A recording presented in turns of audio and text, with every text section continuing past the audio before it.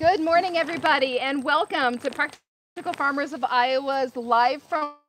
We are live here at Blue Gate Farm with farmers down here in Sheridan, Iowa. My name is Jacqueline Benner-Trensky. I'm the horticulture coordinator at Practical Farmers of Iowa, and we are going to be talking today with Jill and her team about their pack house setup. Tuesday is CSA Pack Day here at Blue Gate Farm, which grows vegetables, and we are going to hear a lot about that. So if you are a viewer at home on the internet, please go ahead and pop your questions in the chat, and we are going to have that. We're going to be able to field questions as we go, and we're going to have a lot of great conversation with Jill. We're excited to learn about her whole process here because CSA Pack Day is a big one on any vegetable farm. So Jill, please go ahead. Hi, welcome everyone. Thanks for coming, Jacqueline and Emma. And thanks for having an interest in CSA Pack Day. Normally, like Jacqueline said, this is not a day that we would probably invite people to hang out on our farm. It tends to be kind of a crazy day, but it's fun to have this opportunity.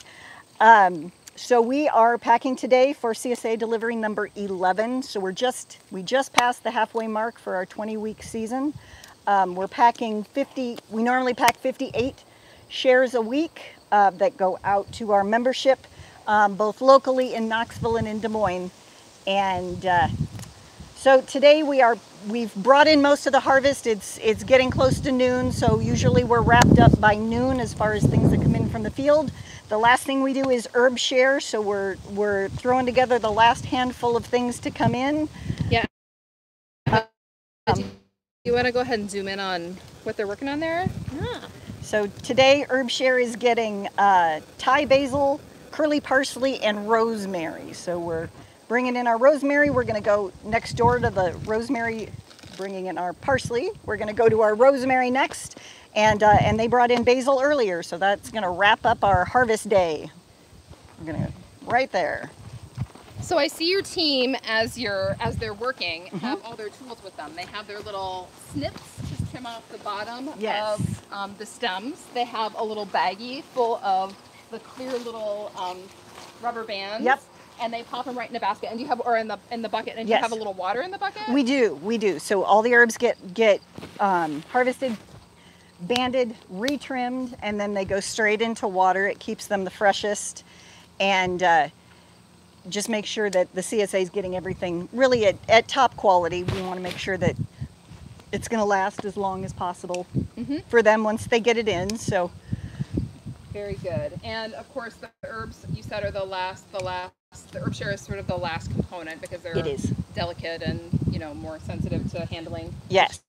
So of course, this is rosemary, and this looks like it might be a perennial bed for you. Is that right? It is. It is. We dig up, because we use so much rosemary, we actually will dig up this entire plot this fall and move 3/4 of it into our high tunnels. A quarter of it, as an insurance policy, goes into our nursery for the winter, and then they get replanted. And so you can see this line in front were replacement plants that we added this year. So these are first year plants, but everything else has been with us. This plant actually moved 16 years ago with us from Houston. Aww. So we have a long history with our rosemary. We like to make it last as long as we can. Excellent. And how many different kinds of herbs do you typically pack in your herb share each week? Three. 3 herbs. Three. Okay, perfect. And then our CSA the whole CSA gets basil every other week. Herb share gets basil every week and 2 other herbs. So this week they'll get 2 different kinds of basil because everybody's getting basil, and then they'll get 3 other herbs on the side. Nice. And that's an optional share for us, so they pay extra for that, and we're happy to do it. Okay, very cool. And how many herbs would you say overall you have on the farm? A lot. I've never counted.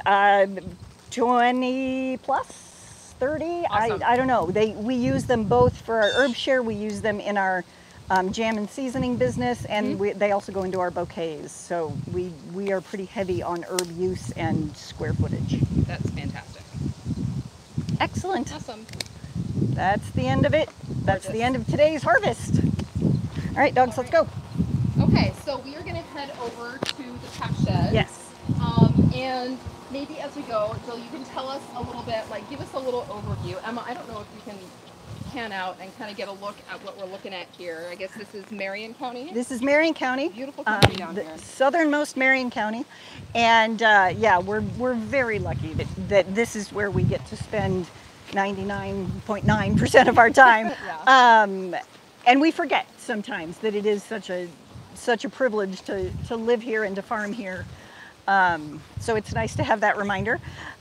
So we stored 40 acres of my parents' original 80, and 6 of that is in certified naturally grown vegetables. So we're a 100% chemical-free farm. We have an acre of asparagus, and then 5 acres of mixed vegetables and fruit trees, brambles. We raise just almost everything you can raise in Iowa, with the exception of sweet potatoes, sweet corn, and cilantro. Mm-hmm. So it's a busy place. Yeah, that's awesome. So no cilantro. That's interesting. Oh, can't do it. Cannot do it. You have that genetic. I have the genetic predisposition to think it tastes like soap and it smells twice as bad. Yeah. So we always tell our customers, if there's something that you haven't been getting from us and you want it, let us know, except cilantro, because we don't do it. We don't do it. That's awesome. I love that. It's awful. That is why someone owns their own business. That's exactly right. There are so many great places that you can buy sweet corn and sweet potatoes and cilantro, and you should do that. Yeah. It's good. Yeah. It's good. Yeah. All right. Yep. Well, lead us on in. Come Let's on take a look at in. the pack shed.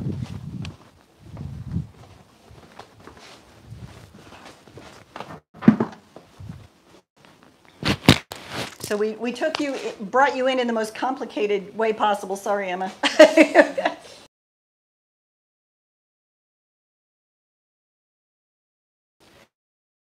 So we are set up for today's. We've got tables set up and everything is in, and we're ready to go. This is our layout every Tuesday at just about this time.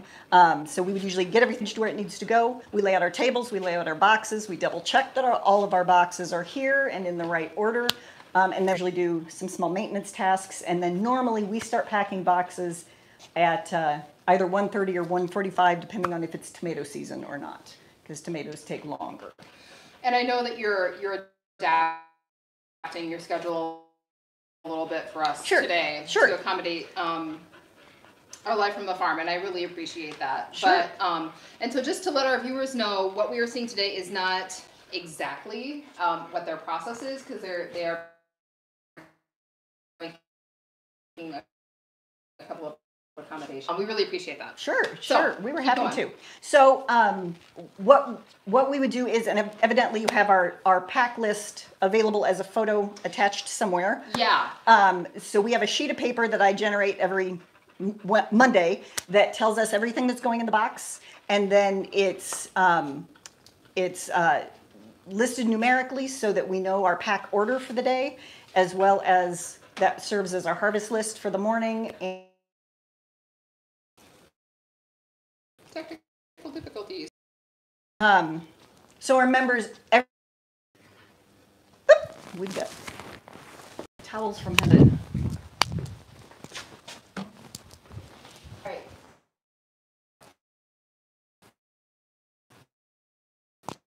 To our boxes, not so much. We're going in and out.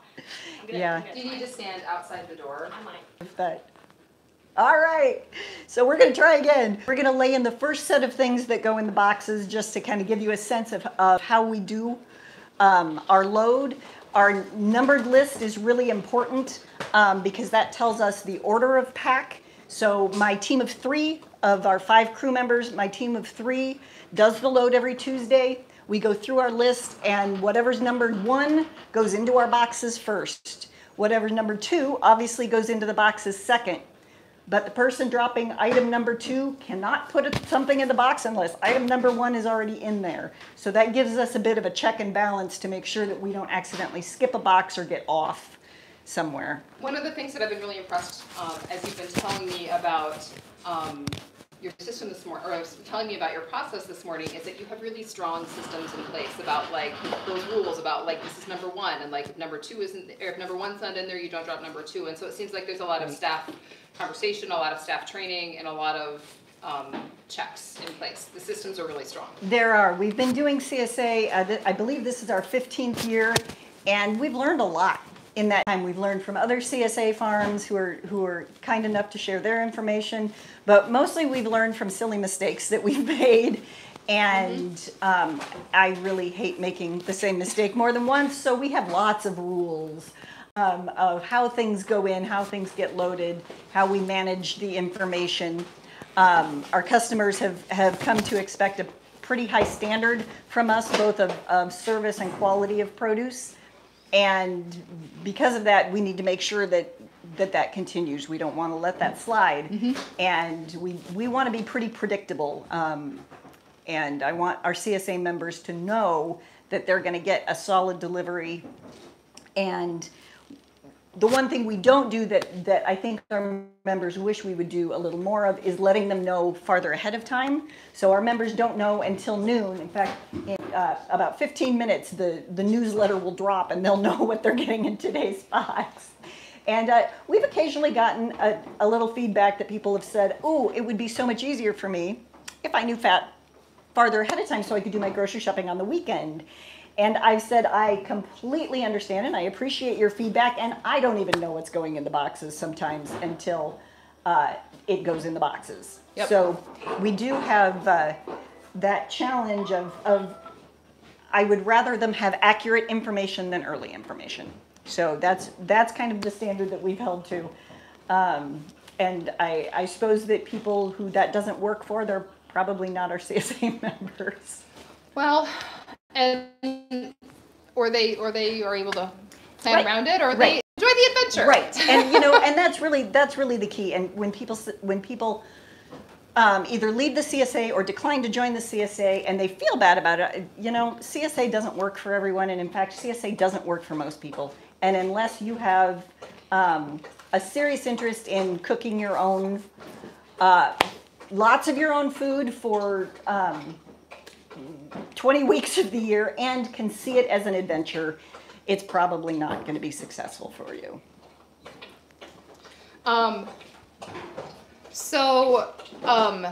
Okay, so one of the other things that I really loved, and maybe you describe a little bit of your flow here.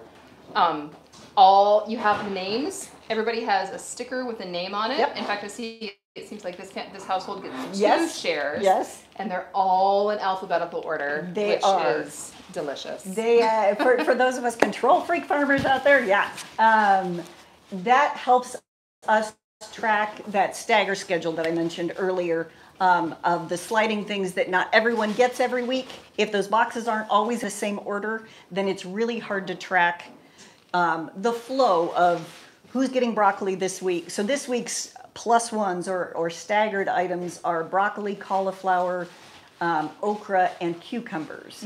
And I need to know last week who got those things and 2 weeks ago who got those things, so I know who's getting them this week to make sure that everybody's getting on that rotation. And so, someone doesn't end up getting eggplant 5 weeks in a row, because most people There's a threshold. There's a threshold, yes, there's a threshold. Well, and that's one of the things that I'm really impressed about too, as you talked about this, Jill, is that is the commitment to your customers and to the level of quality that you're delivering to them, because you have the harvest list, and then the other document, and maybe we can get this in the chat as well, is that you have the stagger schedule. Stagger schedule. Yeah. So this week everybody's getting this, and then you're also getting one of the following 4 things, but you don't want to give someone eggplant 4 weeks in a row, or broccoli 5 weeks in a row, or whatever, and so you make sure and stagger that, and I think that's really exceptional. Thank you. It's nice to have people appreciate the level of anal retentiveness that we have here at Blue Gate Farm. There's so much about vegetable farming that I can't control, that the things that can, I'm just going to hold them tight in my fist as long as possible. That's good. But it also helps our communication. My crew knows what to expect every week because we do it the same every single week. And that helps our efficiency and lets us build in some of those things that helps that flow happen. We've recently been talking about efficiency on the farm and how do we do tasks faster? And the conclusion that we've recently come to is faster is unimportant, efficiency is important, faster will follow. Nice. And so how do we do things with fewer movements and fewer containers? How can we touch something fewer times? Our most recent lesson is figuring out that we don't have to carry containers full of produce when we're running this system. So we have a nice concrete floor, we have rolling dollies, and we just keep putting stuff on a dolly, we roll it around the system, and then we don't have to carry it. You can get things into boxes, and I'm embarrassed to say how long it took us to figure out that things roll much more easily than they're carried. That's, I mean, man didn't invent the wheel on day one. True. So, yes. Could I have? Oh, and I see here's your team rolling some of those dollies over right now. Could we? Could you pull one of the dollies out just like right up in this area so Emma can? Hannah, come forward since you're going forward anyway. Or film it rather. There's one on there, and then that one. So this is summer squash. And did you guys just make these? Or did you buy them? So most of them we bought and or adapted, and you can see that this one is also holding the tubs that we use for transporting our veggie mail orders. I'm short on dollies because it's potato and tomato season, and we're rolling stacks of those around as well. So this is holding our storage containers, but it rolls just fine as a most of the time. We have one with questionable wheels, and it must be that one. Of course. But so when we're harvesting, we stack all of our totes of greens up on one dolly, roll those into the walk-in. Then when they come out, they all come out as one. And we just start working our way down through that stack as we're loading boxes. So it's just another example of times when we can touch something less. Okay, fantastic. I did have one question in the chat from a few minutes back. It says, is there a minimum or box benchmark for packing? As far as, I'm not sure about the question, does that mean how many items are in the box or how much time, or I'm not sure which question to answer. Maybe I can get our viewer, I think that's from minutes per box. Per box. Oh, yeah, there's someone that's even more anal retentive than I am. We don't, because we're not packing each box individually, all we're doing is a drop and go. So I have never figured out minutes per box because it changes with every week depending on what goes in. So I know that weeks we pack tomatoes, because we pack our tomatoes open stock, we need to allow an extra 15 minutes for that pack day. If we're not doing things that we need to sort through as we load them, then that pack goes faster and we don't need that extra 15 minutes. Well, and I guess you said earlier too, it's more about sort of the touches and the efficiency than it is about the time. It is. And so maybe that's not the metric. It is. That is the most useful in your system. Right. And so we've backed it out, so we know what time we have to start the pack, and I need to pull out of the farm to start the deliveries by 3:15. So everything gets packed, and then it gets stacked and covered, and then we may do another task if we're done early, and then at 3 straight up we start loading the van. So it's more about how it fits into the schedule of our day than time out per box. Gotcha. Very good. All right. And then going back to the beginning when we were out in the herb garden, there was a question about, do you have a favorite type of band that you use for the herbs? I do. The silly little silicone hair bands. Yeah. That you can buy in the 5,000 pack. They last better. They're not as affected by UV. So because we carry them in little clear plastic bags when we're out in the field, and they may go out a number of times before they get used. So UV stable is pretty important for us. They're clear. So they're not weird colored. We can see if they get dirty. They shouldn't be. We only use them once. But I am 99.9% sure they are food grade. But that's worked the best for us. Okay, great. Are there other things that you tried that you didn't like? You mentioned the colored bands. Small colored rubber bands in the past, and I didn't love them. We spent a lot of time snapping ourselves when they broke. They didn't hold up to the activity. They didn't hold up to the stems, and I think they were harder on the stems, some of our more tender stemmed items. Well, and I was going to say, I'm kind of familiar with I have a daughter who has longer hair, and so I'm familiar with those bands, and they're not as stretchy, but they're more suited to something that is more tender. Yeah, like hair they're really or herbs. Yeah, they're just, I'm not sure what exactly it is. They're slightly wider, so they don't crease stems as much, which means longer stem life. But they've worked great for us. I believe all of our harvested herbs, I can't even think of one that we don't use them for. Very clever, very clever. So this is fun to watch the process here. As we watch your team loading. Like they go into the walk-in, they bring something out, they get it loaded on the dollies, and they just start at A, and they wind around, and they follow the system, and now they're all the way over to, and so number one has stopped, and so item 2 is waiting for item 2 to get loaded up. Right, and this is a little misleading. Normally we would bring everything that we're going to pack out and just have it around the perimeter of the room so that we're not going in and out of the walk-in. Sure. So this is part of our change it up for the day practice, I guess. So normally you wouldn't see that. Sure. But it's working just fine for today. I appreciate the accommodation, and it's super helpful to see how the process goes. And tell me again what it is you have in the bags. Red potatoes. Okay, great. Which, you're saying you just dug those. We did, yeah. We're about halfway through our potato harvest, so we prepackaged those yesterday so that we could put the rest of them in storage. So those were a precast, ready to go thing today. And this is the start of heavy box season for sure. It's good. It's good. It's that I keep time telling of year. myself it's good. It's what everybody waits for all year with the CSAs, I'm sure. It's so true. Okay, so let's see here. Jill, you had talked about being certified naturally grown. Can you talk about that a little bit? I can. So we are a chemical-free farm. In general practice, we don't even use organically approved chemicals. I think there's great value in being certified organic, but it doesn't really match our needs, and it doesn't match what our customers are asking for. So we went with certified naturally grown, C&G, which is an independent certification. It uses the USDA basic standards and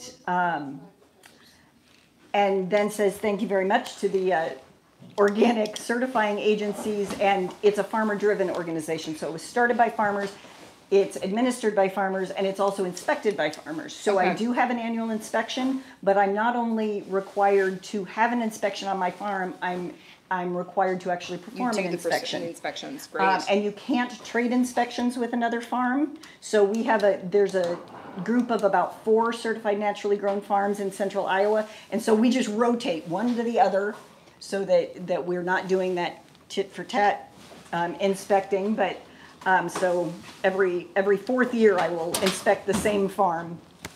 This year I inspected a new farm down by Osceola, and I appreciate that that it does use the organic standards. It gives me a framework within which I can be accountable, but really I'm accountable to my customers. But it gives them that level of understanding that I do have an official level of accountability. Yep. But I appreciate that it's a farmer conversation, so that both accepting and performing these inspections, I have time to visit with another like-minded farmer who may certainly grows things a little bit differently than I do, and maybe very differently. And I bet it's hugely educational. I bet it's really instructive to go and inspect other farms and see what their systems are like and see what they're growing. I mean, all the things that we do through PFI. That's exactly it. Yeah. It's a similar sort of approach. Yeah, it is. And I really appreciate that. Do I need to be certified? I don't. My customers don't demand it. They want to know that we're chemical free. They want to know that I have an open door policy and they can come and see how we grow their food. They want to be able to talk to me, but I appreciate supporting a grassroots organization like that. Yeah, that's good. A couple of questions have come up in the chat here. Is there anything for the CSA that doesn't go in the box? Occasionally, yes. Most of the time I try and avoid it because that's when I make mistakes. But melons, when we get into melon season, there's no way I can get a watermelon in those boxes. So those we take in on the side, and I try my best to remember to make sure that everyone gets one. So they're probably the number one thing that doesn't make it in the box. How many different, do you just grow watermelons, or do you get into two different kinds of watermelon and one cantaloupe. The cantaloupe is a miniature. Okay, that's easier. And we can usually get it in the boxes. Other than that, pretty much everything goes in the box. And then one more, is there a preference on when and where certain things go in the box? Like, is there sort of box packing order There arrangement? is, and that's that numerical order that I put it in. Is very recognizes weight and distribution in the boxes. Sure. And as far as where they go in the rest of the box, I take the opportunity to introduce two of my spectacular crew members. Yeah. Both of which are now in their 6th season of working for me, and they know. You know, that's been a long learning process of how does it fit best, and you can't just put your thing in where it's most convenient. You have to put it in where it doesn't make the next thing more complicated to get in, and the rule of the farm is everything fits in the box. So it's a bit of a vegetable Tetris, but you know, the crew's well practiced at loading boxes. That sounds like some kind of metaphor. Like, the rule of the farm is everything has to fit in the box. Right. And so the question, like, when do you need to get a bigger box, or when do you need? Right. And we did switch boxes a couple of years ago. COVID was our kick in the seat to finally go to a plastic box. We had been packing for 14 years in wax produce boxes, and we loved them, and everybody in the CSA had 2 with their name on them, so they brought me back there, and we're off. I was going to say, it seems like the screen hasn't moved in a while. All the questions are coming from Liz. I'm not even. I know. Okay, so we're back on. So we're packing in a hard surface plastic box that we take to the delivery locations. Our customers unload into their own bags. We bring boxes back home, wash and sanitize, Nice. stack and dry, and then they're ready to go for the next round. And so that's really smart, because then you're not dealing with trading the box, washing the box, doing the Yes. yeah. And we were forever running into they forgot the box, this, that, and the other thing. So now if they forget their bag, it's either a scramble or they walk out of the pickup with an armload of produce. But our customers are incredibly responsible. They're just those kind of people. We have not had a single incident, unless it was a sub picking up a box, for the last year and a half of someone showing up without a way to carry away their produce. So I was afraid that it was going to be a painful change for us, and it was not. COVID allowed that pivot. It gave us the impetus to do it, and it was a great change. Well, and if people, if others are like I am, like, you just have to learn to just keep bags in the car, because you're going to need them for something. So, Yep, and we have seen CSA boxes packed out into some really funny things, like a giant tent bag that the guy had in his trunk. Make it work. We're all about making it work. Yep. Great. So we started to segue a little bit earlier to talking about staff, and I know that staffing is something that for lots of farms is a huge issue. Yes. And you have unlocked a secret. I have, and it is the greatest resource on our farm. We have good soil and great crew. So we have neighbors that are a large family, and we have been very fortunate that 6 years ago, their 2 oldest daughters decided to come work for us, and the following year, the next younger daughter came to work for us, and now we're at sister number 4. And they are my entire crew at this part in the season. Earlier we had a short season employee that was not related to any of us. But yeah, I'm incredibly fortunate. They are my 3rd closest neighbor, so they're very close by, and they are truly the most valuable resource on the farm. And returning year after year, and with any luck, a stream of new employees to come.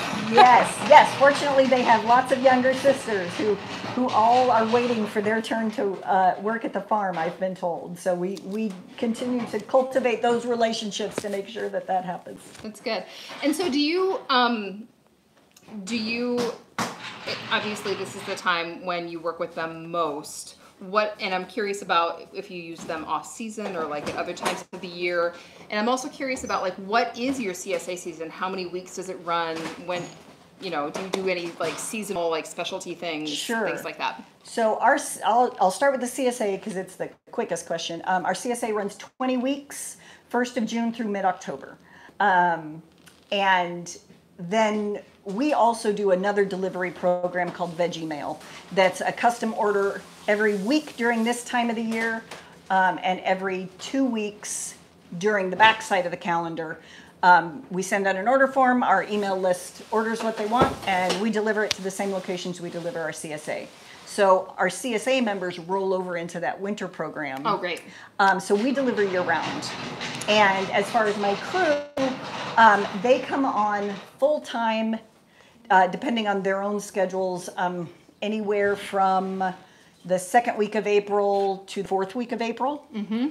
I will always take them as early as I can get them. And then they work full-time hours, usually through the end of October. And then we go to reduced hours November through December, and then they're off. By December, they're very reduced hours. They really just come in to help me harvest and pack for those veggie mail orders. But then once we hit the first of the year, they're off until they're back on for the next season in April. Okay, great. Oh, let's see. A couple other questions coming through in the chat here. Where things go in the box. How long did it take to train up the employees? Any tips for training staff? I have learned with each successive group of employees to be a better employer, so I kind of let my employees train me on how to be a better boss. And we laugh that I have a t-shirt that last year's crew made for me that says boss, and I'm going to put a Y on the end of it because I'm bossy. Leadership skills. Leadership That's what those are. skills. Yeah.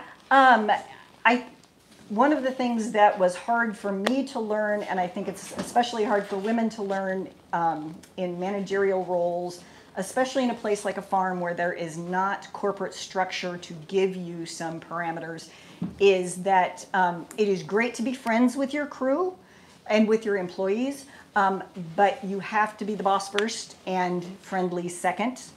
And that was a slow and painful lesson for me to learn.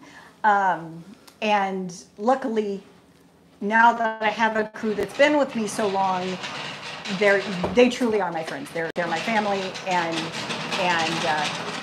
but it took a number of years to get to where I was comfortable laying down the line. Mm-hmm. It all comes down. I am ultimately responsible for the ship, and it has to run efficiently and smartly, or I'm not happy, and then nobody's happy. Mm-hmm. Mm-hmm.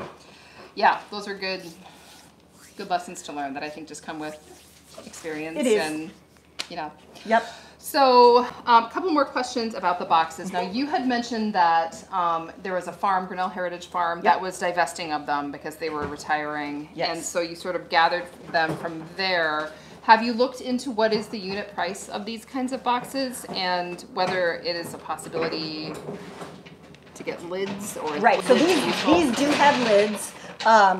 I wanted a one-piece unit, like the round trip boxes, but I couldn't find them at a price that I was willing to pay, and also that was in the right size. I would rather take a moderately sized box that is full than deliver a great big box that is half full. Yeah. So this box is slightly larger than our half bushel boxes that we traditionally packed in, and so it was the perfect size. They fit our crates, they fit our vehicles. So the lid, I was really hesitant about having an unattached lid. But the fact that they never go home with people, they come back to the farm with me, has made it a manageable thing. I do not know what the unit price is for these, and honestly, I don't even remember what I paid for them secondhand. But it compared very favorably with having to replace waxed cardboard boxes for a season or two. For sure. I can see that. All right. So I am going to ask you, so we talked about the certified naturally grown, and we've talked about a lot of, how have you seen, you said you've been doing this for 15 years. How many CSAs did you start out with? Members? Yes. And I'm curious about how it's grown and changed over time with a huge asterisk on the entire last year. Right. And then I will also ask you to talk about how you have adapted and pivoted in the last year. Sure. So we started, the farm had its first season in 2005, and we were at the farmer's market. And we knew that we wanted to do CSA, but we planned to do a minimum of 2 years farmer's market, preferably 3, before we dove into CSA. And our entire first season, people kept asking, our market customers kept saying, do you have a CSA? Do you have a CSA? Won't you have a CSA? Can I be in your CSA? And so we kind of let customer pressure set our schedule. And our second year growing, we had a 13-member CSA. So it was very, very small. It was probably still too early to have had a CSA. We just got lucky that year that it was a decent weather year and we could actually grow and fill boxes, or grow items and fill boxes. And after that, we started a very, very slow, like glacial growth. The barn we're in didn't exist at that time, so we were in a little teeny tiny space that allowed very, very slow growth, just because we didn't have the space to store anything or even to lay the boxes out. So the growth was small, and I said that I was going to top us out at 50 members. I didn't ever want more than 50 members. Then as we got up against that 50 member and it was comfortable and things were going okay, and then COVID hit, and all heck broke loose in the vegetable world. Things had been tough for CSAs for a number of years nationwide. Most of the CSAs were not running at capacity. Early on, we had a 2-year waiting list for our CSA, and for the previous 3 years before 2020, we couldn't fill it. We'd get close, but we couldn't quite fill it. And Emma, can you, I don't want to drop our signal, but I'm wondering if you could come in and sort of zoom in on how she's packing these onions. But I'm wondering if you could come in and sort of zoom in on how she's packing these onions.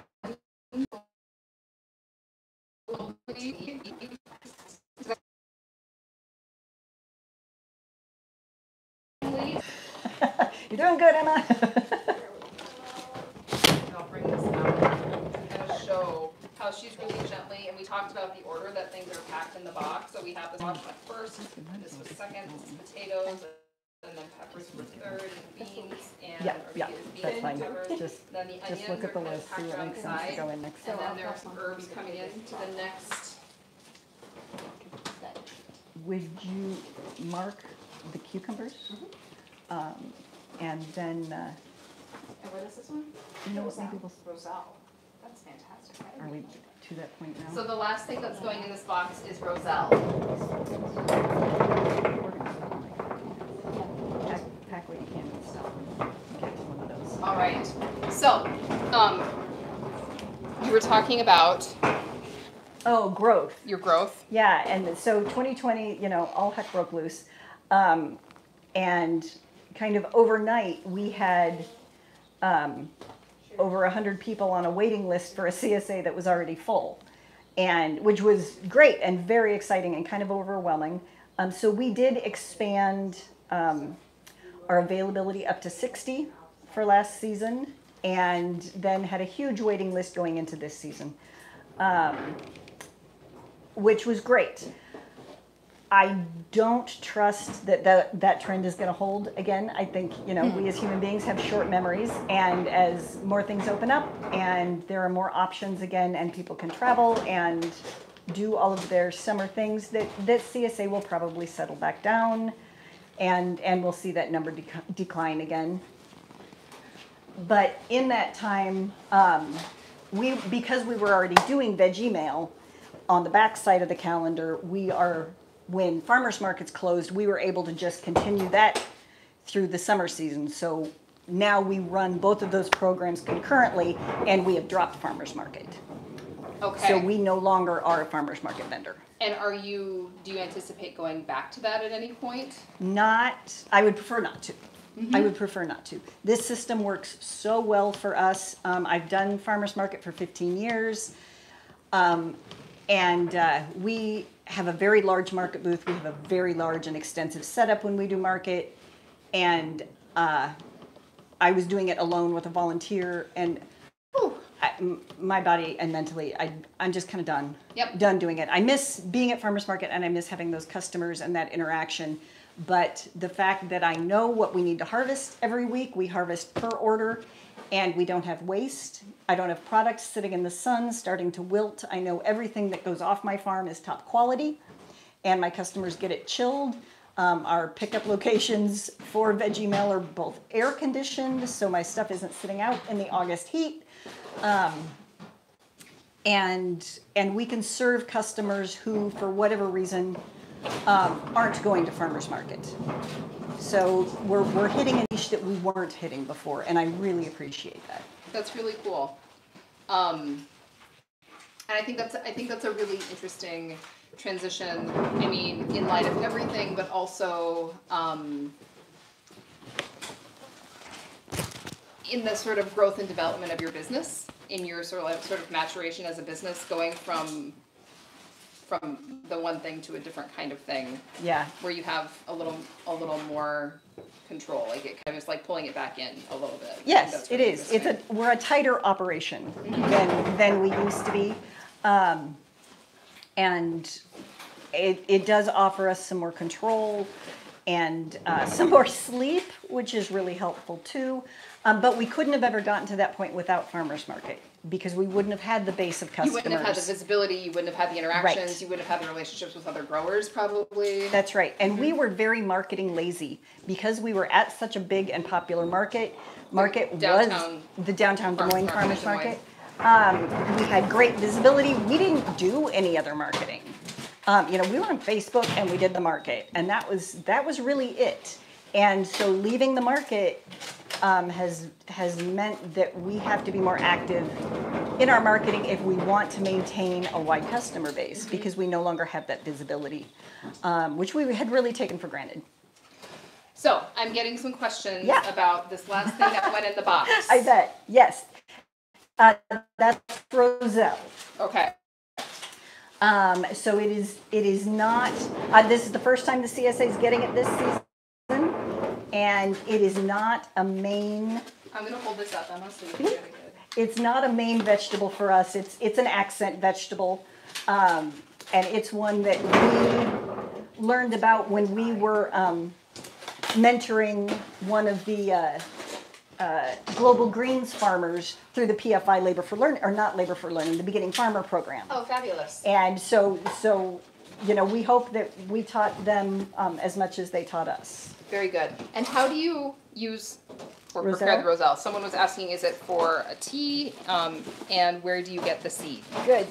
So the tea is usually made from the calyxes, or the spent blooms. And we really don't have a long enough, go ahead, Hannah. We really don't have a long enough growing season to produce those. So this isn't so much used as a tea as it is for a green. And you can use it in fresh and cooked uses. It's very much like French sorrel in its flavor. Sometimes the drink is called Jamaican sorrel. So it's that lemony tart flavor, and blends well with other greens. It's awesome in salsa and pesto, and mixed with other greens, it's great in soups. Adds brightness. Yes. Adds a little texture. Yes. Yeah. It's kind of great on sandwiches instead of lettuce. Oh, that sounds good. But it's a nice hot weather green. Excellent, excellent. All right. So, what else? So how much more do we have to go here? These boxes are looking almost full. They are getting pretty full. What number do we think we're on, ladies? I see a box of tomatoes here. This is what looks like an upcycled blueberry box. Yes, we do a lot. I hate plastic. So we do accept returns from our customers on their pint and quart plastic containers. They come back on farm, they get re-washed, re-sanitized, and they go back out again. Excellent. So our customers appreciate that they have an outlet for that, and we appreciate that we don't have to spend money on plastic, which we don't like. Yeah, right on. So I'm guessing we are within probably 3 items from the end of the box. Okay. It looks like our plus ones are going out now. So we've got okra going out. Okay. And All right. Yep. I see red okra, little bags of red okra going into the box, and Yep. so you'll do the plus ones, Yep. and then the herb share. You have 3 herb shares, you said, and we do. And we've still got some of our lighter weight stuff hasn't gone in. So we've still got bunches of basil to go in. My guess is broccoli and cauliflower are still going in. And tomatoes. So tomatoes will be the last thing before herb share. Okay. Big slicer tomatoes. oh, great. All right. So with that, I think we are about ready to wrap up our live from the Great. farm. We almost watched your whole pack here, but we're going to miss the last couple of items. But this has been really fantastic. It's so helpful. Like, it's so fun and like mesmerizing to watch how the system works, and to learn about how your staff has been helping your has been such an important piece of huge. your pie here. Yes. So, all right. So with that, I'm going to go ahead and wrap things up. Thanks so much for joining us live from the farm here today at Blue Gate Farms. Again, I'm Jacqueline Neversucky with Practical Farmers of Iowa. We do live from the farms every Tuesday, so check out practicalfarmers.org and click on the link there to see if you're right. Let's see who's checking. I do have one more question here. Yes. Hop in, Jill. What sanitizer product are you using? We use a mix of. So we use peroxide as our base cleaner, and then a 5% dilute bleach mix. Excellent. Okay, fantastic. All right. And Okay. Oh. I did. all right. Thanks so much, everybody, for being here today. So long.